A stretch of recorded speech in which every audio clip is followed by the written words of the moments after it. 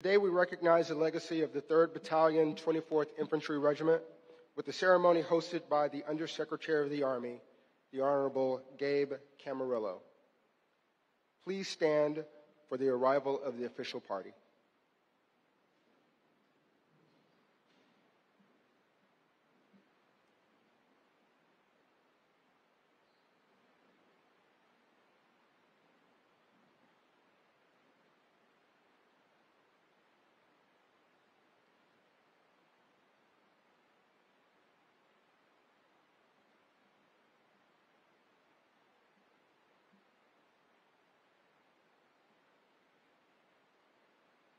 Now we'll have the posting of the colors. Please remain standing for the singing of the national anthem by First Sergeant Sammy Lewis from Fort Sam's own Army Band, and remain standing for the invocation to be delivered by Chaplain Colonel Monica Lawson.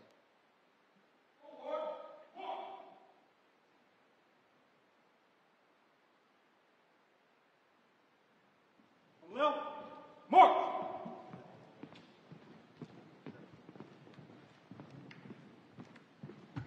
Mark down, march!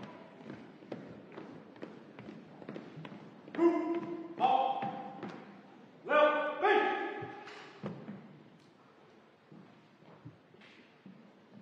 Present, on!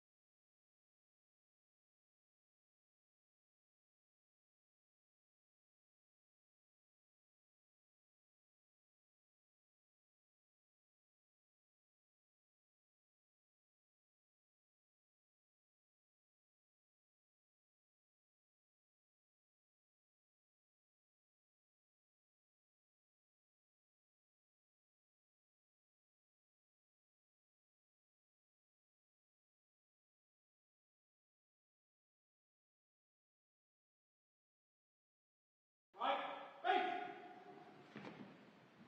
Forward, march!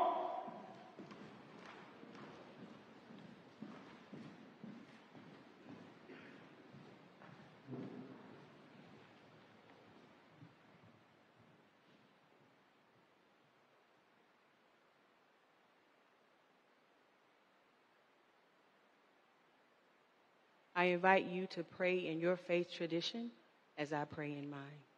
Let us pray. Eternal and all-wise God, we thank you for your presence this morning in this sacred space as we honor the legacy of the soldiers of the 3rd Battalion, 24th Infantry Regiment. We take time today, oh God, to shine light on a very dark time in our nation's history. We take time today, oh God, to reflect, to recognize, and remember the lives that were impacted by this tragedy.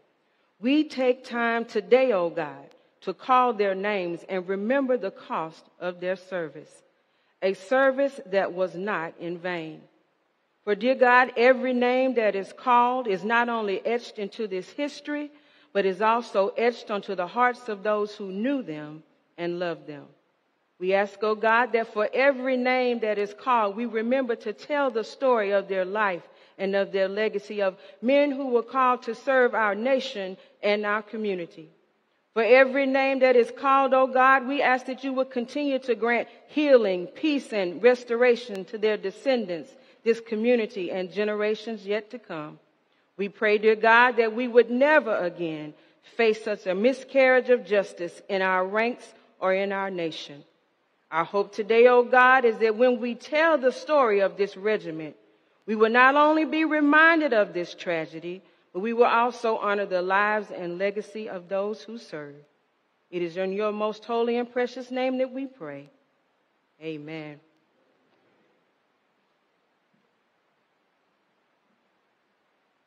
Please be seated.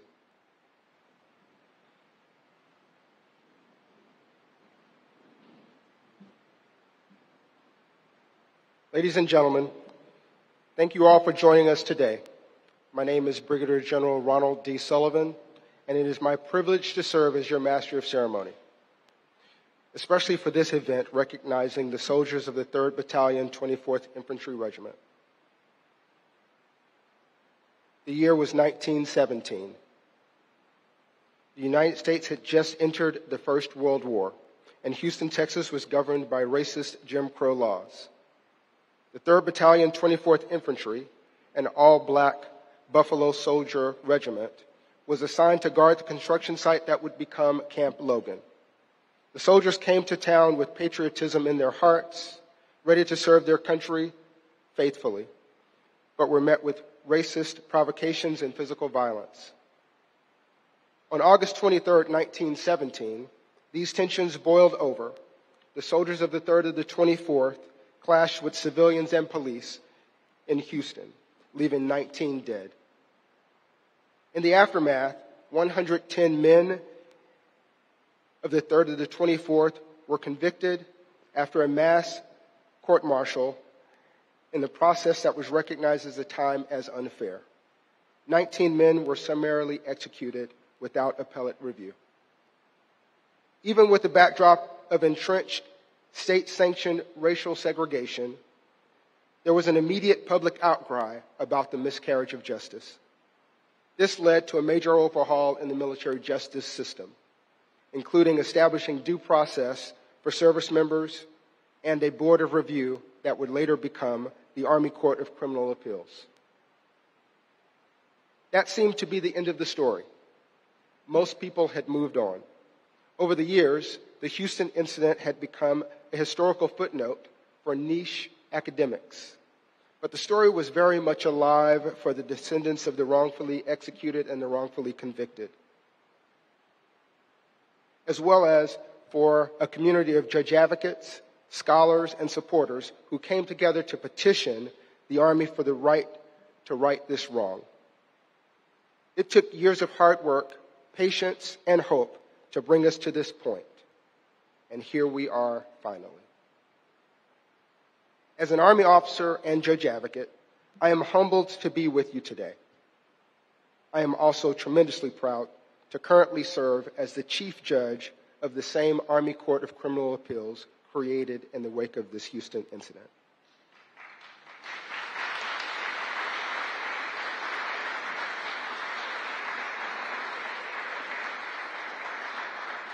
Our court serves to ensure that what happened in Houston in 1917 will never be repeated. We are honored to be joined today by our distinguished guest. Here to speak with us today are our host, the Honorable Gabe Camarillo, Undersecretary for the Army, Representative Al Green, Congressman for the 9th District of Texas, and the Honorable Matthew Quinn, Undersecretary for Memorial Affairs for the Department of Veterans Affairs. We're also joined by Representative Sheila Jackson Lee from the 18th Congressional District of Texas, members of the Texas House, Sean Thierry, District of Texas, 146, and J.C. Jetton, District 26. Houston City Council member Abby Kamen, District C, and other representatives from federal, state, and local levels of government. From the Army, we welcome the Honorable Carrie Ritchie, General Counsel for the Army, General Retired Vincent Brooks, other general officers, members of the senior service, executive service, sergeants major, and other leaders. Professor Angela Holder, the great niece of Corporal Jesse Moore, Mr. Jason Holt, the great nephew of Private First Class Thomas C. Hawkins, Mr. Charles Anderson, great nephew of Sergeant William Nesbitt, who is tuning in with us via live stream. He is represented in this room by his nephew and Sergeant Nebit's great-great cousin, Lieutenant Colonel retired Anthony Thompson. Would also like to recognize Miss Sandra Heitman, the great-granddaughter of police officer Ira Rainey, who was killed in the Houston incident. Ms. Heitman has been a steadfast advocate for the descendants in their pursuit of justice. Please give them all a round of applause.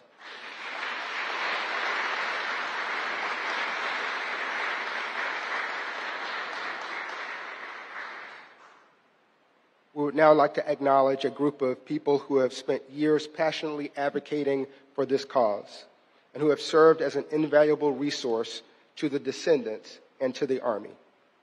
Professor Jeff Korn, whose research in the Houston incident was pivotal to supporting the Army's review. Mr. John Hyman, lead historian for the Justice Project that sought to overturn the convictions of the soldiers from the 3rd to the 24th, and Lieutenant Colonel retired Drew Brennerbeck, pro bono lead counsel for the Houston incident clemency petition, whose passion for this cause is unmatched. This group had supporters who are represented here today as well, including the National Association for the Advancement of Colored People, also known as the NAACP, the South Texas College of Law, a contingent of retired general officers and flag officers, the National Panhellenic Council, and so many more. And of course, look at this venue. There's no more fitting place than the National Buffalo Soldiers Museum as a place to gather today. We thank Captain Retired Paul Matthews, the founder of this museum, and Desmond Bertrand Pitts, its CEO. Today, we remember the soldiers of the 3rd to the 25th. May we remember them, revere them, honor them today and every day for their service and dedication to our nation. They were Sergeant William C. Nesbitt, Corporal Charles W. Baltimore, Corporal Larnon J. Brown, Corporal Earl Clowers, Corporal John Getter, Corporal Robert B. Jones, Corporal James Ball Moore, Corporal James H. Mitchell, Corporal Robert Tillman, Corporal Quiller Walker, Corporal John Washington, Corporal James Wheatley, Private First Class Howard E. Bennett, Private First Class William D. Boone, Private First Class William Brackenridge, Private First Class William Burnett, Private First Class John H. Goad, Private First Class Thomas C. Hawkins, Private First Class John H. Hudson, Jr., Private First Class James R. Johnson, Private First Class Ben McDaniel, Private First Class Alvin Pugh, Private First Class Stuart W. Phillips, Private First Class Carlos Snodgrass, Private Ernest E. Adams, Private John Adams, Private Wash Adams, Private Grant Anderson, Private Fred Avery, Private Charlie Banks, Private Tom Bass, Private Douglas T. Bolden, Private Fred Brown, Private Richard Brown, Private Robert Brownfield, Private Walter Burkett, Private Allie C. Butler, Private Harrison Capers, Private Ben Cecil, Private Henry Chanot,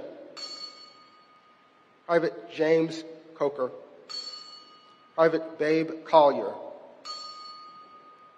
Private Abner Davis, Private Ira B. Davis, Private Isaac A. Deo, Private James Divins, Private Gerald Dixon, Private William L. Dugan, Private Oliver Fletcher, Private James Gaffney, Private Callie Glenn, Private Henry Green,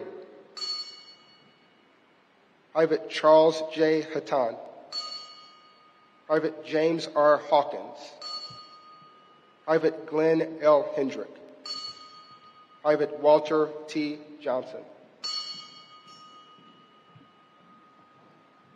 Private George Hobbs, Private Norman B. Holland, Private William J. Hugh, Private Albert T. Hunter, Private John Jackson, Private Frank Johnson, Private William S. Kane, Private John Lanier, Private Richard Lewis, Private Doyle Lindsay, Private Warshaw Lindsay, Private Douglas Limpkins, Private William Manns, Private Eddie Maxwell, Private Joe McAfee, Private Thomas McDonald, Private Ed McKinney, Private Louis O'Neill, Private Dean New, Private George H. Parham, Private Leroy Pinkett, Private Edward Porter, Private Will Porter, Private Harry Richardson, Private Luther Rucker, Private Roy Tyler,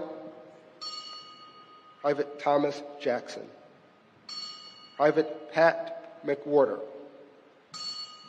Private Samuel O. Riddle, Private James Robinson, Private John Smith, Private Joseph Smith, Private Robert Smith, Private Jesse Sullivan, Private Joseph T. Tatums, Private Eugene B. Taylor, Private Henry Thomas, Private Walter B. Tucker, Private Hezekiah Turner, Private Sherman Vel Telsier, Private Henry T. Walls, Private Joseph Wardlow, Private Grant Wells, Private Joseph Williams, Jr., Private David Wilson, Private Ernest Wilson, Private James V. Warford, Private James K. Woodruff, Private Albert D. Wright, Private Risley W. Young, Reuben W. Baxter, Bugler, William Frazier, Cook, Nathan Humphreys, Jr., Cook. Please take a moment of silence with us, and it will be followed by the singing of Amazing Grace by Staff Sergeant Kayla Winslow from Fort Sam's own Army Band.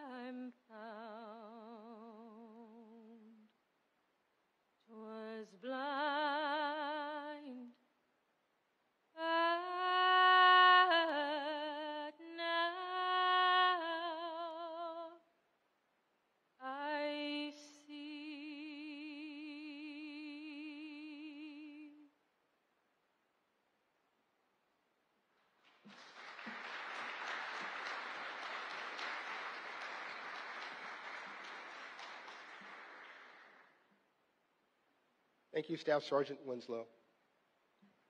Ladies and gentlemen, it is now my distinct honor to introduce our host for today, the 35th Undersecretary of the Army, the Honorable Gabe Camarillo.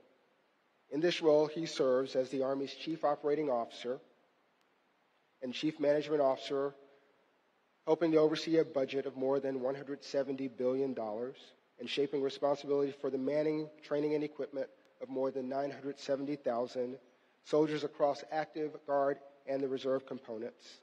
Mr. Camarillo's prior career includes significant experience in law, government, national security, and private industry.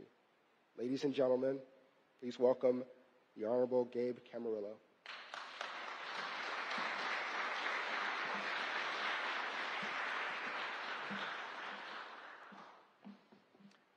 Good morning. It really is a special honor to be here with all of you today.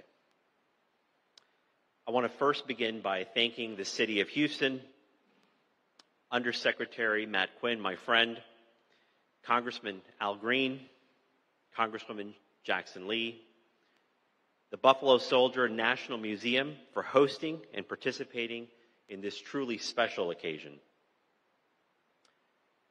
On behalf of the United States Army, I want to first also welcome the family members and the descendants of the soldiers of the 3rd Battalion, 24th Infantry Regiment, NAACP leaders, students and faculty of the South Texas College of Law, petitioners, state representatives Jetton and Theory, Houston City Council member Kamen, and so many others who have kept alive the stories of 324 soldiers and the injustices that they have suffered.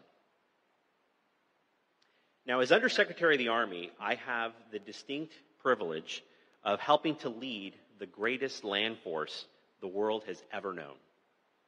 And one of the things that truly makes the Army so great is that we are a learning institution. Whether it's how we organize, how we fight, or how we take care of our people, the Army has worked very hard throughout its history to acknowledge mistakes and to correct them to become a better institution. It's that ongoing process of learning and of growth that brings us here today. Now, most of you already know the story of the 3rd Battalion, 24th Infantry Regiment. Part of the Buffalo Soldiers, the 24th was formed in 1866 in the immediate aftermath of the Civil War. Soldiers of the 24th served on the battlefields in Cuba, in Mexico, and in the Philippines, and with their own hands helped to build the American West. Even as they faced discrimination from their own country, they fought very hard to protect it. The regiment's 3rd Battalion was assigned to Camp Logan at a time when racial tensions were on the rise nationwide. And on the night of August 23rd, 1917, those tensions exploded in Houston. Racially motivated incidents, rumors, threats spurred a group of more than 100 black soldiers to seize weapons and leave camp, thinking that they were marching in their own self-defense. And in the hours that followed, blood was shed. Innocent lives were lost. And months later, represented by only a single officer who was not even yet an attorney, the accused soldiers of 324 stood trial. After 29 days in session, it took a court only 2 days of deliberation to deliver the first of 58 convictions.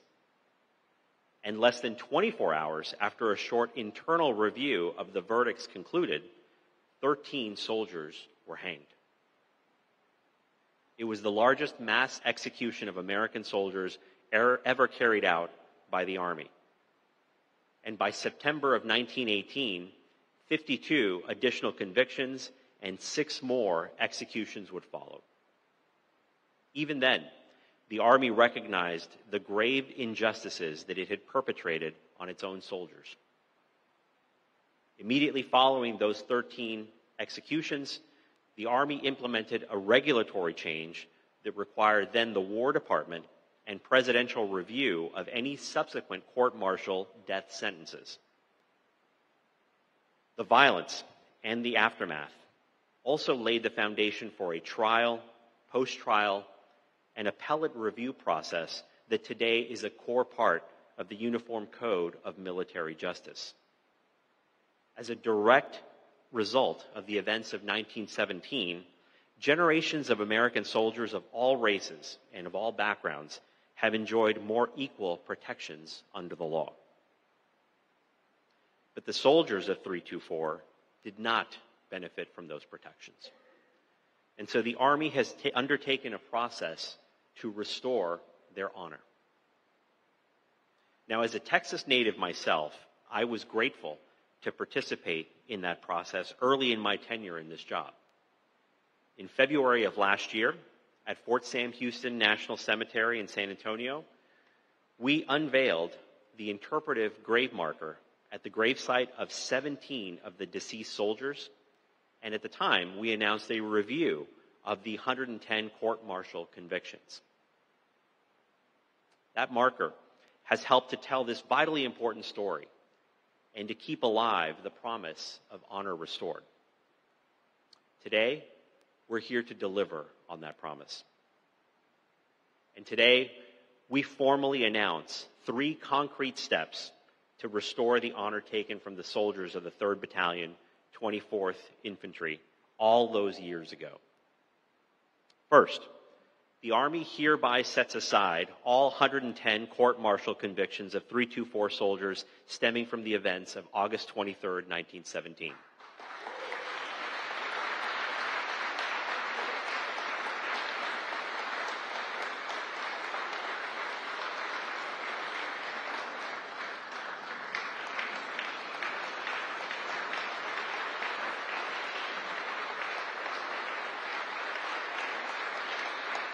Thank you. And second, we direct the correction of military records to show honorable discharge for the 95 soldiers of 324 not restored to duty.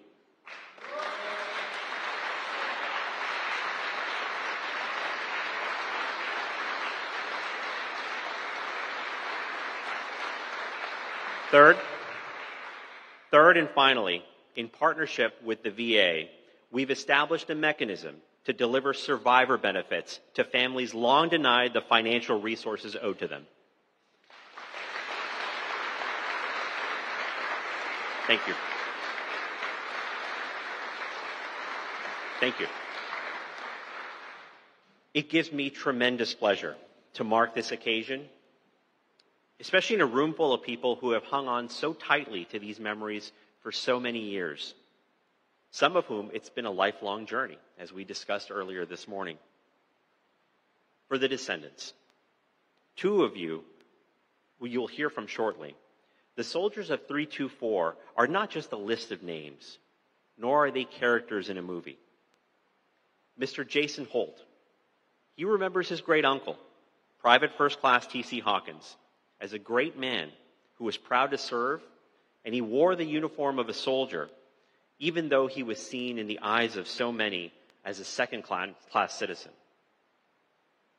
Professor Angela Holder was only 6 years old when she first saw an old photo of her great uncle, Corporal Jesse Moore, on a family bookshelf and started to ask the tough questions that got us to where we are here today. During her journey, even as those hard questions began turning up challenging answers, I know that Professor Holder and her entire extended family have continued her uncle's legacy of service to this country. They have never faltered in their pursuit of justice and fairness. And through it all, they've maintained an unbound optimism in the goodness of their fellow man. Lieutenant Colonel Anthony Thompson is here as well, representing his uncle, Charles Anderson, who I met, by the way, on FaceTime earlier today.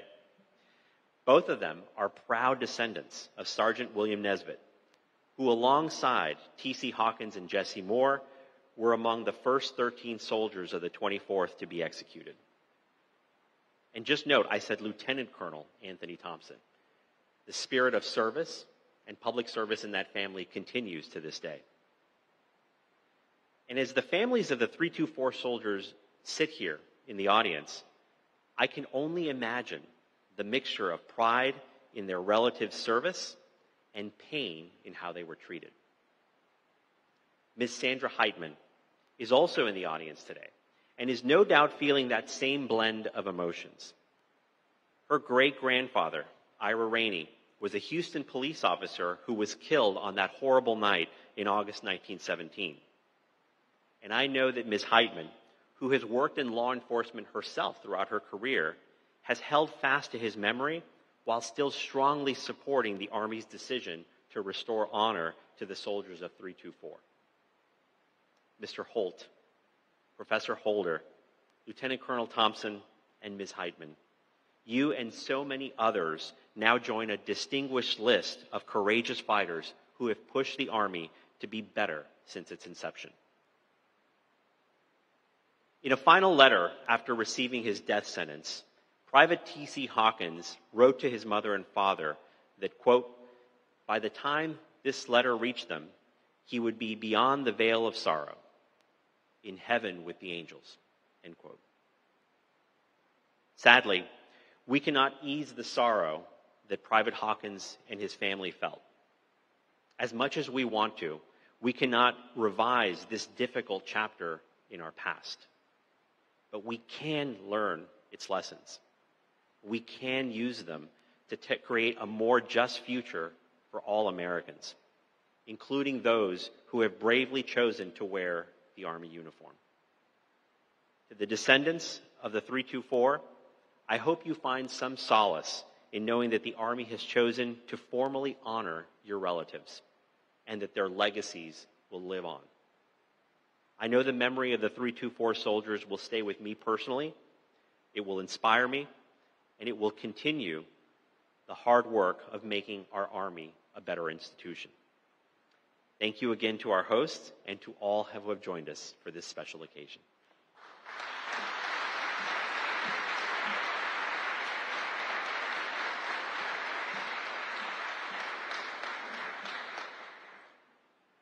Thank you, Mr. Camarillo.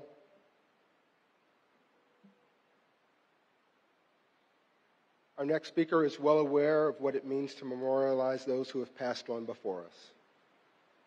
The Honorable Matthew Quinn is the 7th Undersecretary for Memorial Affairs for the Department of Veterans Affairs.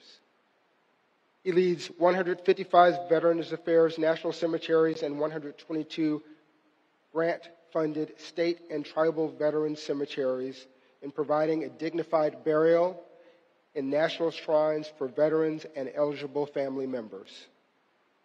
He is a retired Major General, having served nearly 37 years in the Army and the Army National Guard. Ladies and gentlemen, the Undersecretary of Memorial Affairs, the Honorable Matthew Quinn.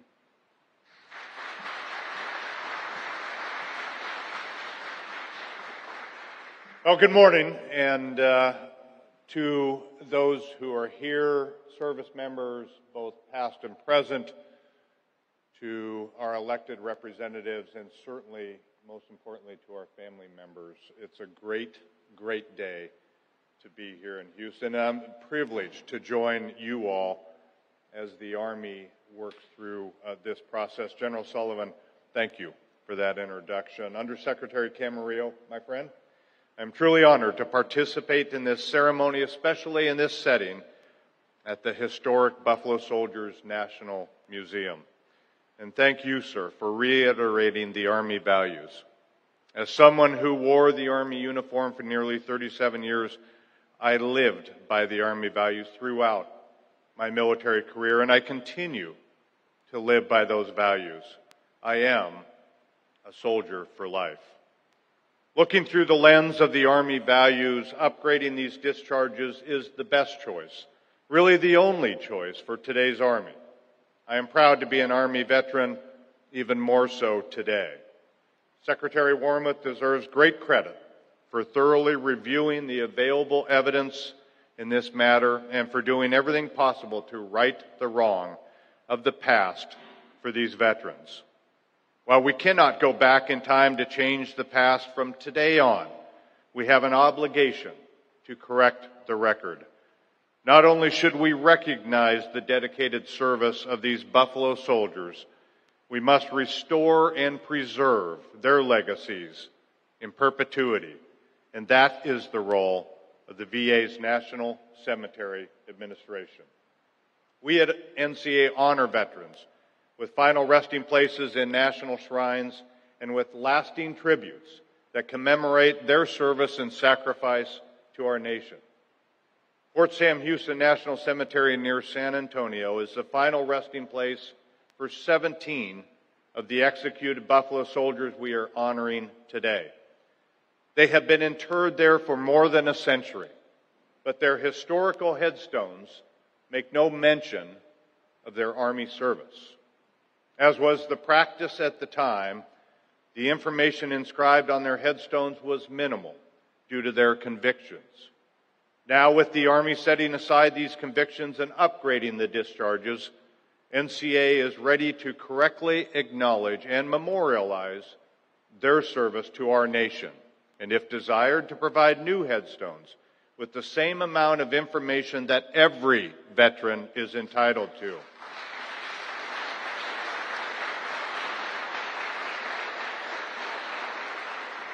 Our Army has made this right, and we at NCA will make this right for future generations. As Undersecretary for Memorial Affairs, I will do everything in my power to make sure that each of these veterans has a proper grave marker at his final resting place. This is certainly possible for the 17 who are resting at Fort Sam Houston National Cemetery. Army is working with the families, and together we will carry out the wishes of the next of kin for their veterans' place of honor. For the soldiers who are not interred in a national cemetery, the VA will do whatever we can to properly memorialize them and to preserve their legacies. We will work tirelessly to accomplish this. While we cannot go back and change the past 106 years, from today on, we can provide a platform to allow their descendants, their supporters, anyone here today, and all Americans to post tributes and mementos for the current generation and future generations to honor the service and sacrifice of these soldiers. Let me say again, these soldiers who served their country. Our Veterans Legacy Memorial, or VLM, is NCA's online platform to recognize and preserve the legacies of veterans. Personal memorial pages are going live today for the 17 Buffalo soldiers who are interred at Fort Sam Houston National Cemetery.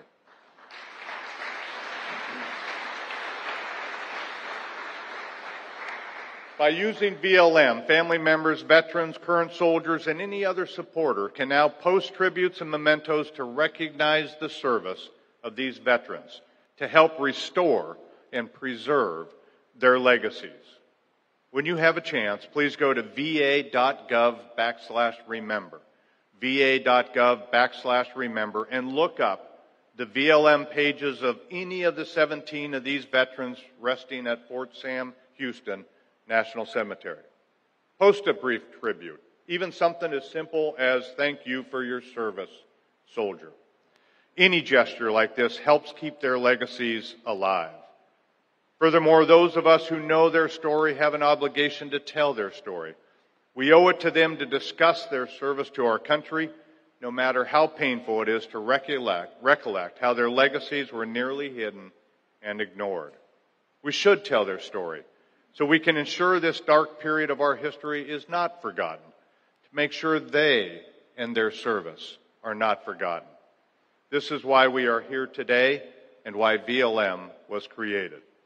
As a nation, we must not forget the past, just as we must never forget those who have served and sacrificed for our country.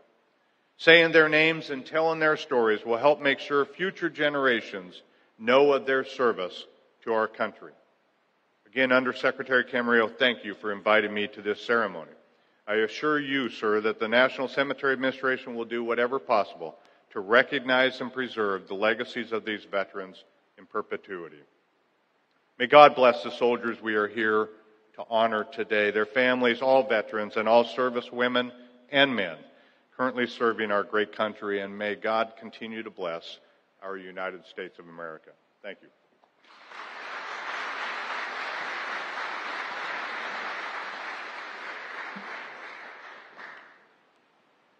Thank you, Mr. Quinn. Our next speaker is the Honorable Al Green, representative for the 9th District of Texas.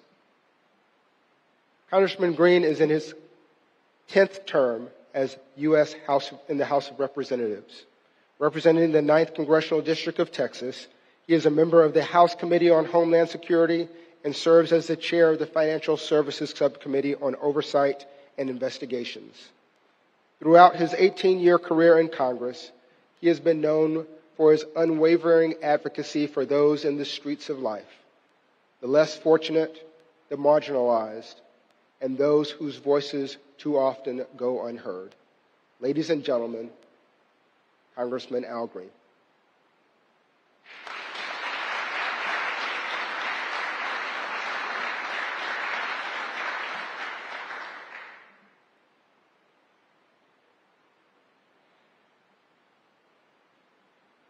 I don't know about you, friends, but it really meant something to me to see a brigadier general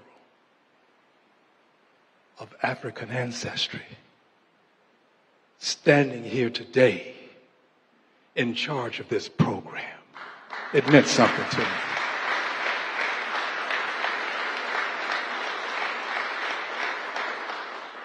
And I'm going to fight back the tears to give this message. But General, Brigadier General, you stand on a lot of shoulders, but you stood tall today. Thank you again for your service. Thank you. I cannot but tell you that when the Undersecretary Camarillo made his announcement about the honorable discharges being restored or granted, and that the descendants would get benefits.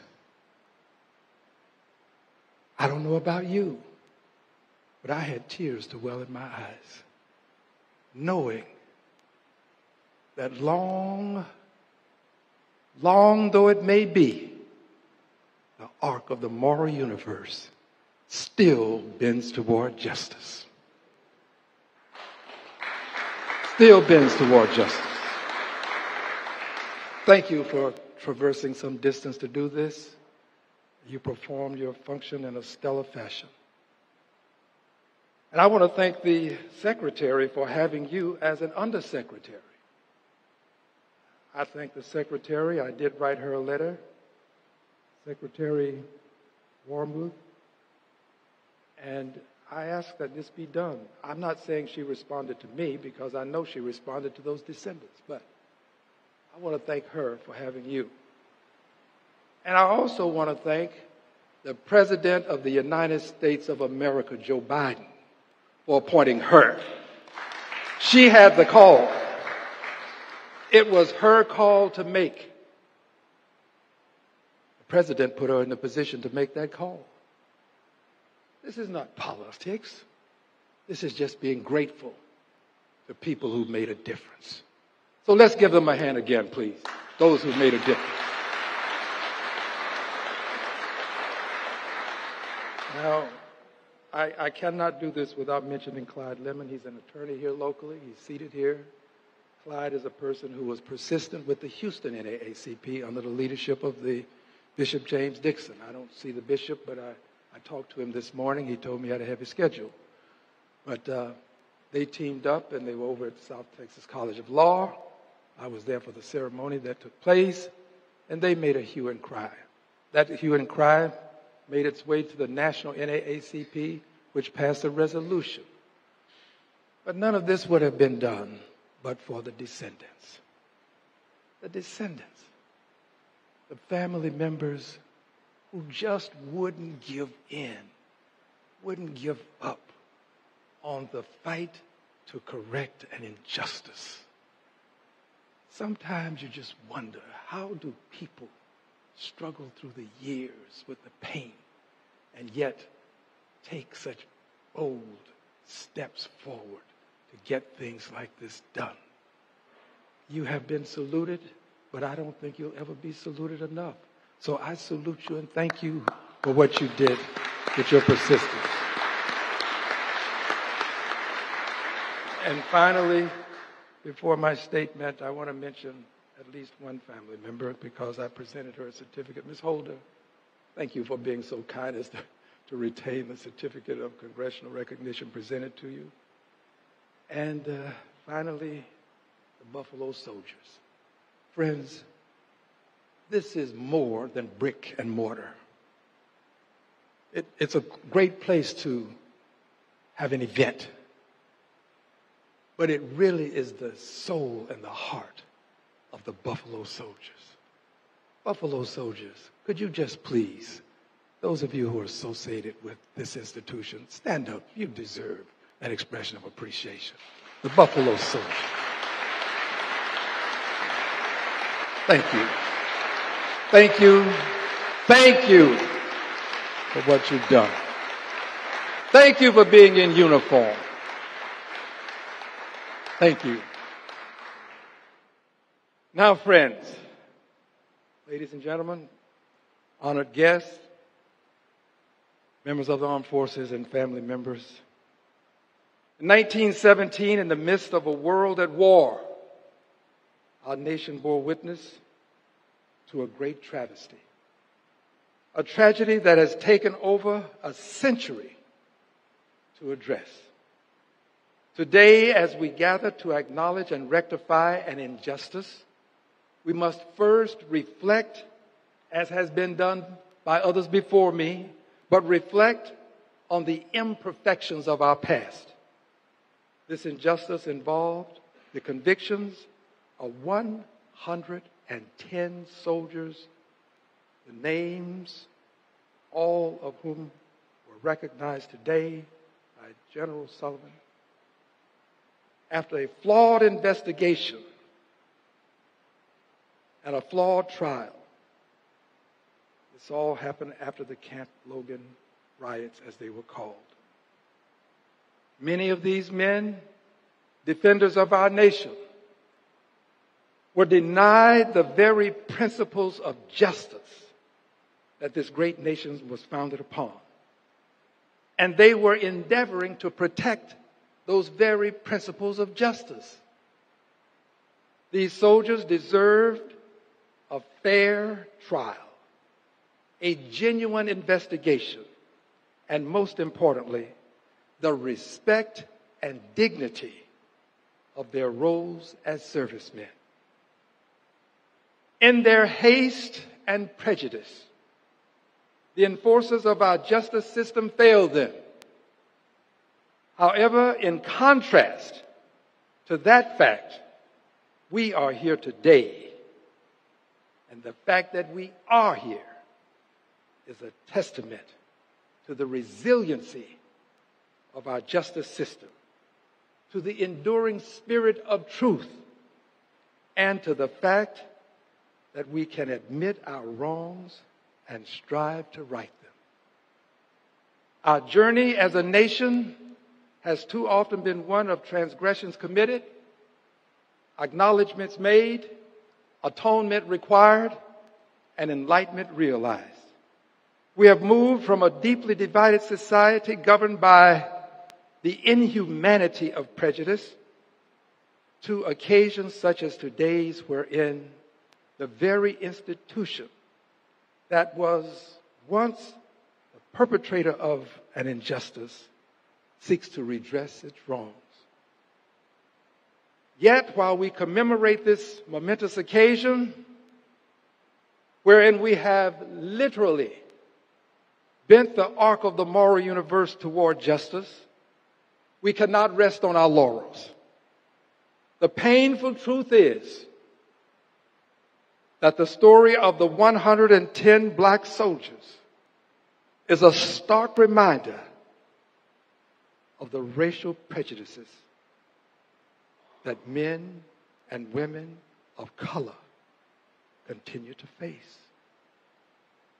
Whether it's in the streets, in the boardrooms, or even in the hallowed halls of justice, there is still ample empirical evidence to show that treatment and advancement in our country is much too often dependent upon the color of skin and not the content of character within.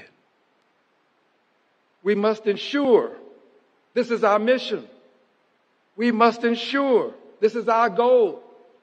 We must ensure this is our calling. We must ensure that the sacrifice and the suffering of the black soldiers of the 24th Infantry Regiment inspire us to fight for a more equitable, just, and inclusive America. Let us challenge ourselves to do more, to be more, and to strive more for an America where every citizen, regardless of their race, their religion, their creed, is treated with dignity, respect, and fairness. The exoneration of these soldiers is a step in the right direction. But my friends, my brothers, my sisters, our work is far from done. I am honored to represent you in the Congress of the United States of America. And I want you to know that in spite of all of these injustices, I still love my country. I love it. I love my country because of what it says in the Pledge of Allegiance: liberty and justice for all. I love it because we believe that all persons, as extolled in the Declaration of Independence, are created equal and endowed by the Creator with certain inalienable rights, among them life, liberty, and the pursuit of happiness. And I love it, Councilwoman Kamen, because it affords us the opportunity to correct the injustices of the past. They may occur, but if we take it upon ourselves, we can bend the arc of the moral universe toward liberty and justice for all. God bless you, and God bless the United States of America. Thank you, my dear brothers and sisters. I thank you.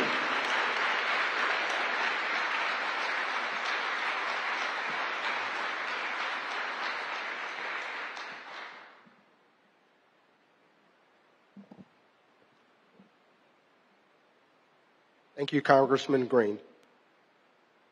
Our next speaker is not only a professor of American history who has dedicated her life to this initiative, but she is also the great niece of Corporal Jesse Moore, India Company, 3rd Battalion, 24th Infantry Regiment.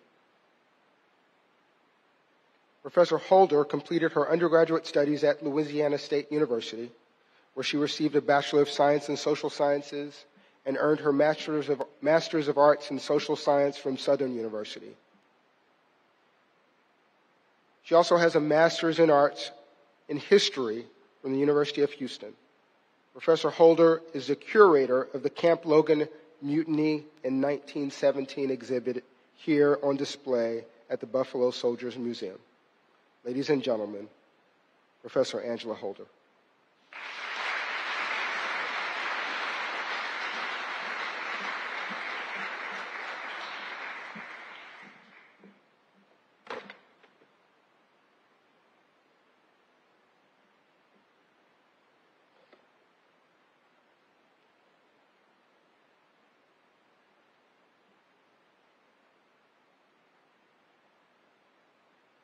morning, everyone. Giving honor to God, I stand before you humbled, yet proud of the occasion for which we are gathered today. My strong Pentecostal great aunt Lovey expects me to greet you in this manner, and I do not want to disappoint her. It is because of her that a 6-year-old child took up the cause to work on behalf of her brother, Corporal Jesse Ball Moore. I ask for your indulgence as I have 2 messages to deliver. One from my heavenly imagination of what Aunt Lovey would say to you today, and myself. My Aunt Lovey. Good morning, everyone. My name is Lovey Ball Kimball. I am the sister of Corporal Jesse Ball Moore. I want to start out by saying thank you and God bless you to each and every one of you for what you did for my brother. Words cannot express the joy in my heart, but I will try. When our mother received the box with Jesse's coat, Bible, goodbye letter, and $1, it devastated her. She told him not to go back because she felt something bad would happen to him, and this box confirmed her fears. He first signed up with permission from Uncle Alec Moore, his guardian. He worked for a bit after his first service ended, and times being what they were, he wanted to go back to the Army. Well, that uniform did make him look good, and he felt important serving his country. In Baton Rouge, there were programs honoring the men who served, and we participated in these services to keep his memory alive. I kept a picture of him and named my daughter Jessie. She was born before he died, and after he died, we still had a Jessie to love. My sister Beulah Ball Turner died at age 31 and left a 4-year-old daughter, Laurel, and my brother-in-law, William Henry Turner. Laurel would marry and have 3 children who I would care for in the place of my sister. It was one of these children, Angela, that would do the work I'm thanking you for today. Angela saw the picture of Jesse and asked me about him. I didn't know why this child asked questions about him, which stirred the hurt in my heart. But I was told never to lie to a child. I told her he was killed by the Army in Houston, Texas, but we didn't know where he was buried. I felt good at being able to talk about my brother and glad someone young was interested in him. A few months after I told her, I passed on to be with Mother and Jesse, but always watching over Angela. Before I turn this over to her, let me say again, thank you and God bless you for all of what you have done for Jesse. I will now sit back and listen to my great niece. Thank you, Aunt Loving. It is because of you that I took up this cause of Uncle Jesse. I, too, want to express my thanks and gratitude for the monumental decision-making process it took to get here today. The work on Uncle's behalf has brought me 109 new uncles, and I am proud of and love each and every one of them. First and foremost, this work has never been about me. I am grateful for God's divine intervention, opening hearts, changing minds, and placing compassionate, caring people in my life to get things done. Not only here, but for 3 other soldiers affected by August 23rd, 1917. Sergeant Vida Henry, Private Bryant Watson, and Private Wally Strong, as of August 23rd, 2017, now have tombstones after 100 years without them. James Hedge and Phil Krause of the VA worked with Captain Matthews and I on their behalf regarding their burials in Houston. To all who are responsible, thank you for helping a 6-year-old Baton Rouge child keep her promise to her aunt to find her brother and bring peace to his soul. Before I take my seat, I would like to tell you of Uncle Joseph Ball Sr., who went to Washington, D.C. in 1963 to get information on his older brother. There was no Freedom of Information Act in place at that time. I found his older brother in 1987, 2 years after he joined the Heavenly Gathering in 1985. I know they are celebrating this day, as is the Ball family. Today, family, we stand a little taller, and our tears are more joyous than sad. Help me to send a hello to United States Army veteran Charles Robert Anderson. Health matters did not allow him to be here, but he is the descendant of Sergeant William Nesbitt, for whom the first trial was named. He has not forgotten Chuck, and neither are you.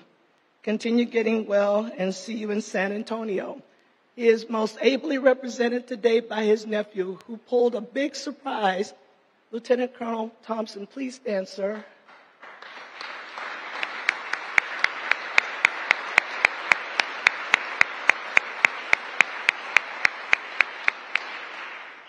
Thank you to all who made this day possible.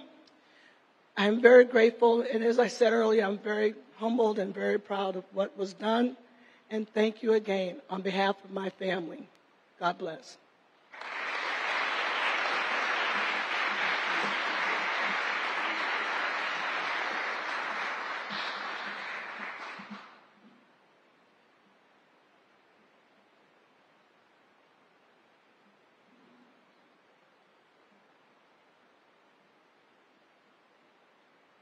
Thank you, Professor Holder. Our final speaker is a descendant of Private First Class Thomas Hawkins, and like Professor Holder, has dedicated time, resources, and energy into clearing his uncle's name. Jason Holt is a seasoned attorney with more than 2 decades of experience in local government, municipal corporations, turnaround strategy, litigation, and fiscal management. He draws his background navigating the political and economic challenges that arise throughout redevelopment processes to assist municipalities and developers in drafting and negotiating redevelopment plans and agreements, also known as plot agreements, as well as tax appeals and tax exemptions. Ladies and gentlemen, Mr. Jason Holt.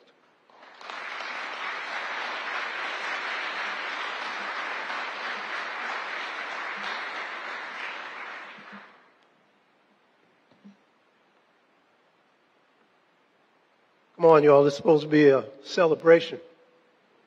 It's getting a little too heavy in here.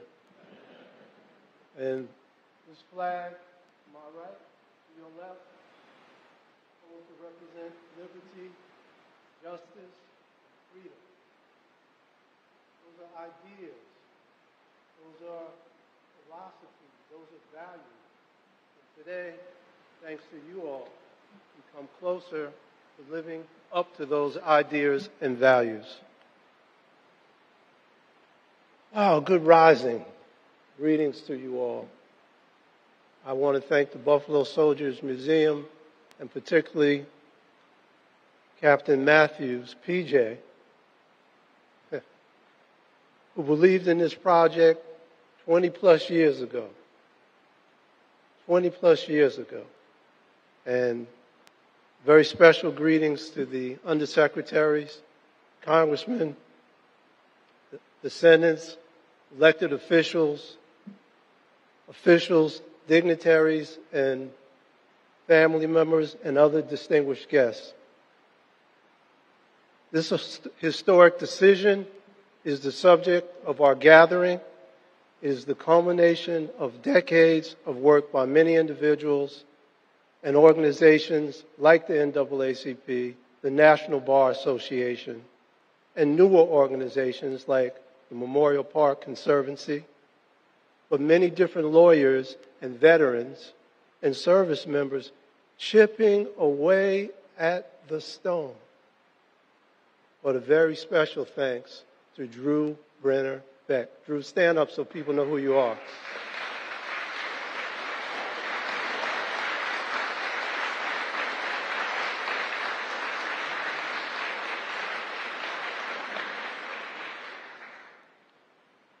Drew partnered with John Heyman in the South Texas College of Law and the local NAACP, who helped to get us across the finish line. And Angela, you've been my partner in research and advocacy since I had hair. And it was black then. So it's been a distinct honor and privilege to blaze this trail with you. And thank you, Mr. Undersecretary, for allowing me to have a few brief remarks. I promise. I could probably talk for about 6 hours, but it'll only be an hour and a half, you know. We're standing at the crossroads of our history, the convergence of the old and the new. We are standing here because our nation has evolved, and given the nature of this gathering, I thought it best that I begin by expressing my gratitude to you all for approaching this matter with open hearts and clear minds. Today is a day that I believe would happen. I did. I honestly did. But I never thought it would happen in my lifetime. I thought I was going to have to pass it off to my son or my daughter or either one of them or any of them or somebody in the family, my other son, my other daughter. But as a descendant, I trust in the legacy of my uncle, which in his brief time on this earth is one that I am so proud of. You know, legacy is the sum total of your actions during the course of your life. And your life is a sacred journey. It is the privilege that we all have to be alive, have experiences, and walk the face of this earth as human beings. And when weighed on the scale, we all pray that the scale is balanced on the side of virtue, buttressed by the courage to have made the decisions that cut to the core of our fundamental DNA as human beings. Today, I see that courage. I see that courage in the families, in the service, our elected representatives, and in the undersecretaries in our government, reflecting the values and ideas that are subsumed within those flags. It's not easy to walk it. Hey, anybody could talk it, though. It's not easy to walk it. Whether you agree or disagree with what happened in that courtroom, on this day, there is a recognition that justice did not prevail. An immortal wound that was inflicted on due process in military jurisprudence could only be healed by the setting aside of the convictions of these soldiers. Indeed, Congressman, as you spoke of the moral compass that beats in the heart of this nation could not allow these convictions to stand any longer. I mean, the wheels of justice grind slow. It's only 100 years, but it happened. Today, the legacy of these soldiers, their patriotism and service to our nation, protecting freedoms that they themselves could not enjoy, is being respected and uplifted. I pray with all my heart that their souls witness these moments of reckoning and are set free. Let it be said to the Buffalo Soldiers by all who are gathered here in this space in the spirit of love, decency, and atonement, that your souls are welcome here. Please say it with me. Your souls are welcome here. Your souls are welcome here. We stand on your shoulders, on your sacrifice, on your suffering, on your commitment to love of this country, on your wearing of the cloth, the very fabric, the cloth of this nation. We need to acknowledge that, and today, Undersecretary, you have done just that. So I want to personally thank you for that. Since in many respects we are here to celebrate and acknowledge the spirit of the men of the 24th, I would be remiss if I didn't repeat something that already happened. Traditionally for me, I like to call the names of the first 13 men that were executed. Now, in a discussion the other evening with Angela, She actually helped remind me that there was an order to who stood on the gallows. So there was an order for the first 13 men. They were sentenced to be hung by the neck until dead. And I told that to somebody, and we were having a discussion. And they said, what? I said, yes. The sentence said, sentenced to be hung by the neck until dead. That's not a reflection of what we were talking about. That's not our better angels. So they were executed without a fair trial, review or appeal. So if you will indulge me, I would like to call their names. Is that okay? All right. Corporal, I'm going to call their names in the order in which they stood on the hanging scaffold. Corporal Charles Baltimore, 1. Private Ira B. Davis, 2. PFC William Breckenridge, 3. Corporal Lornan J. Brown, 4.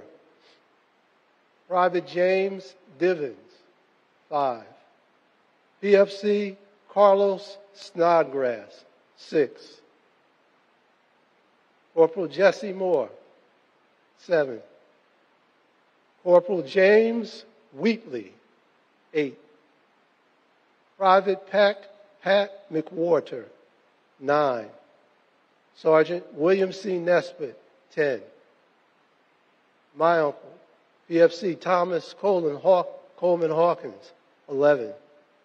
Private Risley W. Young, 12. Private Frank Johnson, 13.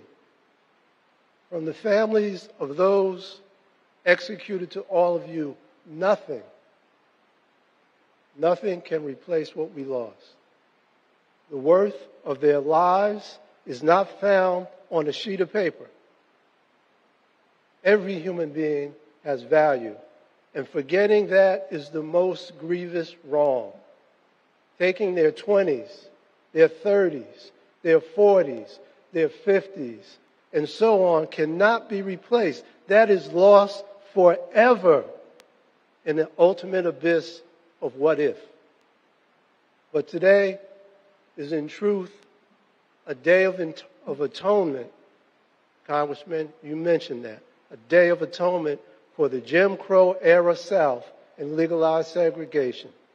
Today, a mortal blow has been dealt to the injustice of the master-slave relationship, such that 106 years later, the color of their skin was not a barrier to the fair dispensation of military jurisprudence. And we all here rejoice that their convictions were overturned and set aside. And having been a person who's done discharge upgrades, being given a coveted honorable discharge is particularly thrilling. What would T.C. Hawkins' mother and father say today? I think they will quote from his last letter, and the Undersecretary did the family an honor of actually quoting from it. The letter that he wrote just before he was hung. I think they would say, tell them that our boy died, a strong Christian, a soldier with faith, and as he stepped onto the hanging scaffold with 12 other soldiers, before their necks were snapped, he mocked death. Just as his trial mocked justice. He unequivocally declared in his letter, I fear not death. Did not Jesus ask, death, where art thou sting? He continued, I am not guilty of the crime that I am accused of. But mother, it is God's will that I go now and in this way. He made it clear that his faith could not be shaken, that you can take the body but the Spirit, the very essence of his life, shall continue on. The Spirit shall rise, just as truth crushed to earth shall rise again and again and again until the injustice that struck down the body is addressed. They would say that our boy was executed for crimes he did not commit, but he died with forgiveness in his heart. Who can replace the loss of a son to a mother? They would say, where do we go to get our boy back?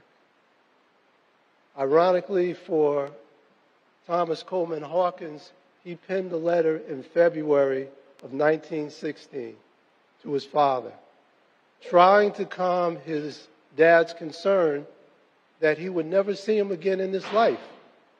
That was 1916.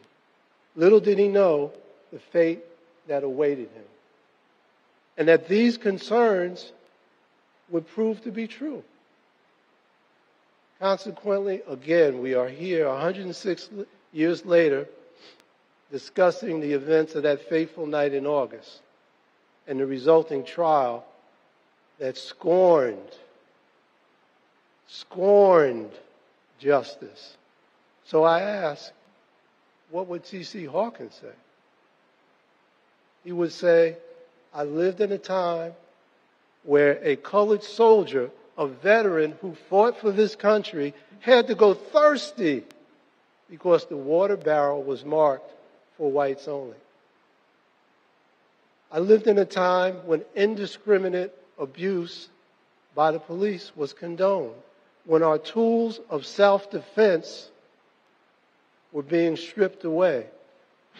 But we had pride. We had dignity. We wore the uniform and earned our respect.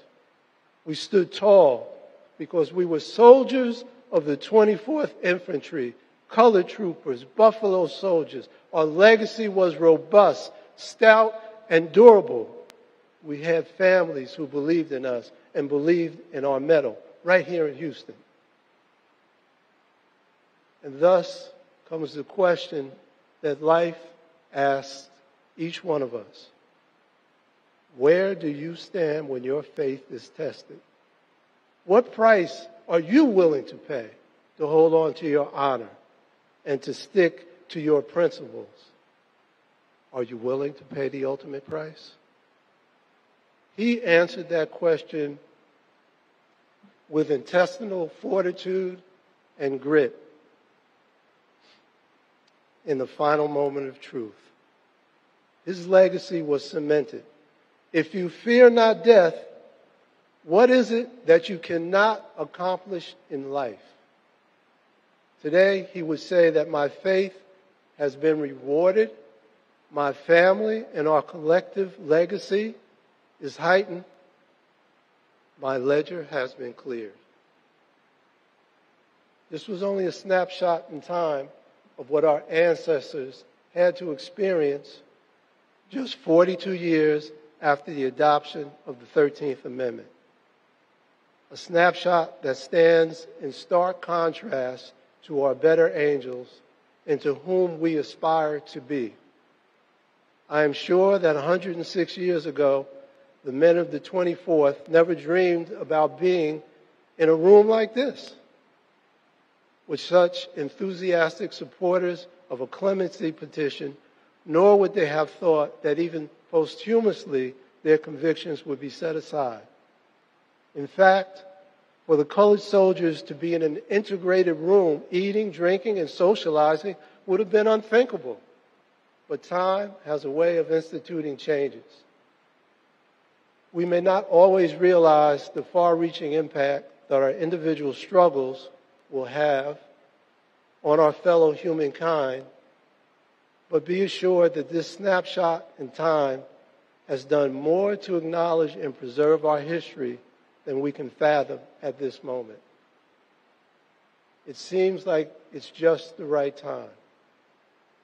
I'm privileged to enjoy a lot of the privileges that this country has to offer. I'm a practicing lawyer with a great firm, CSG Law, and as I stand here and look out, it's not due to my own sacrifice. It's due to the sacrifice of those who came before me, of those who were willing to pay the ultimate price. Faces, names, people too numerous to mention, organizations, men with courage who said, hey, it's not right. 106 years is too long.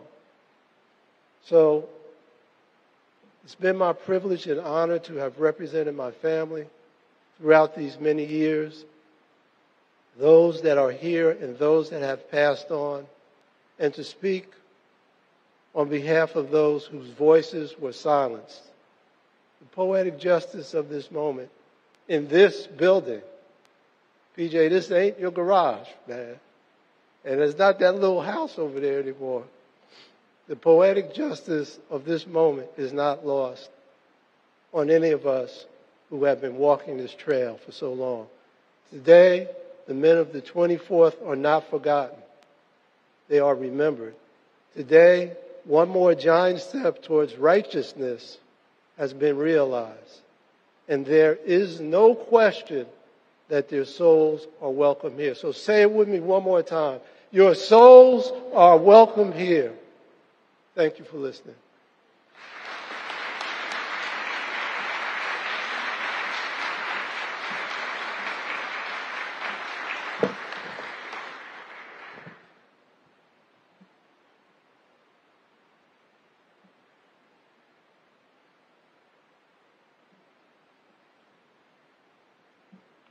Thank you, Mr. Holt.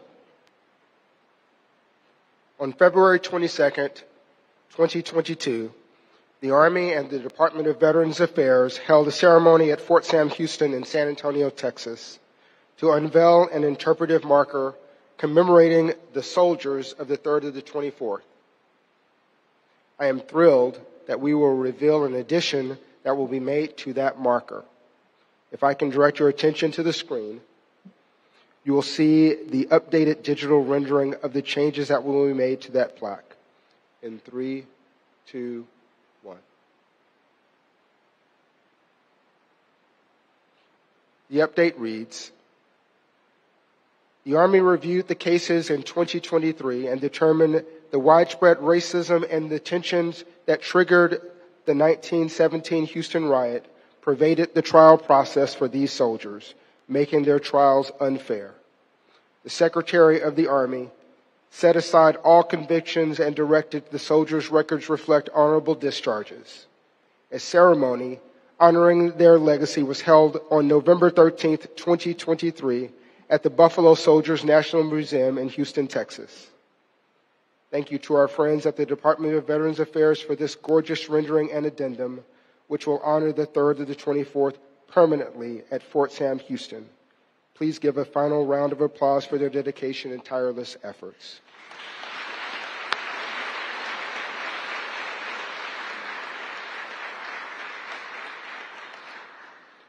Ladies and gentlemen, please stand for the singing of Lift Every Voice and Sing by First Sergeant Lewis and Staff Sergeant Winslow.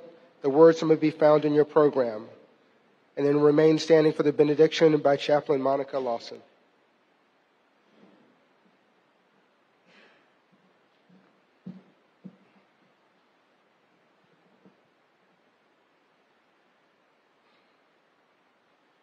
Lift every voice and sing till earth and heaven ring, ring with the harmonies of liberty. Let our rejoicing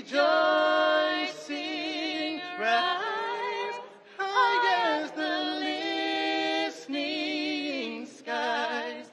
Let it resound loud as the rolling sea.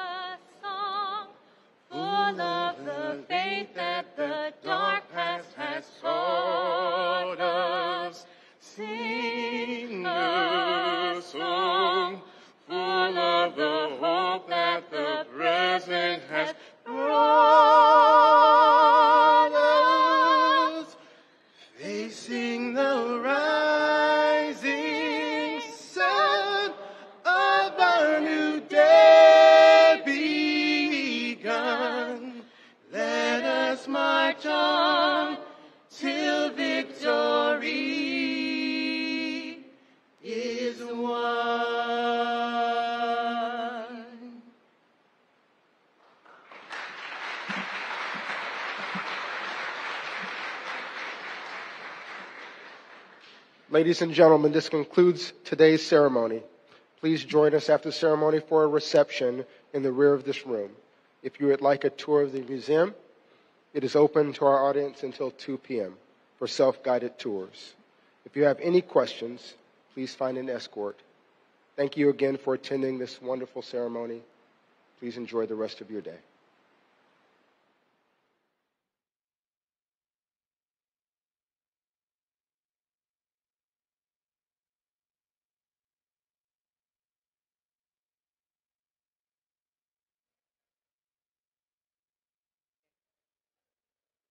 Well, let the church say amen. That's probably the quickest.